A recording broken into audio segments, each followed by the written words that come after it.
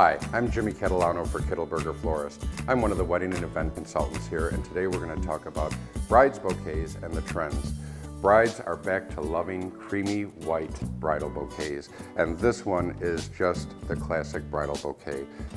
In this bouquet I've got David Austin roses, white dove roses, hydrangea, white stock, Dusty Miller, silver brunia, Queen Anne's lace, and cottage roses. Brides can use this for white or ivory dresses. Keep in mind that your white and ivory dresses are neutral, and neutrals don't fight each other. So for today's bride, white is always the best bet. I'm Jimmy Catalano for Kittelberger Florist.